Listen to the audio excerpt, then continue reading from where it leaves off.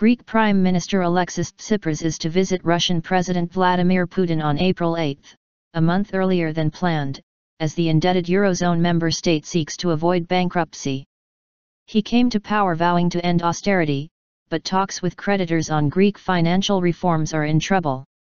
Relations with one of Greece's biggest creditors, Germany, are at a low ebb. German Finance Minister Wolfgang Schaeuble has accused the new government of wrecking confidence.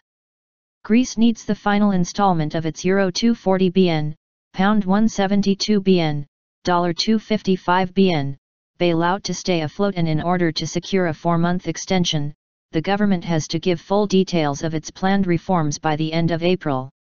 The visit to Moscow, confirmed by officials, was initially reported by Ta Nea newspaper, which said that the Athens government had sought to bring forward the meeting, originally planned for May 9, because of stifling economic conditions set by Europe's creditors.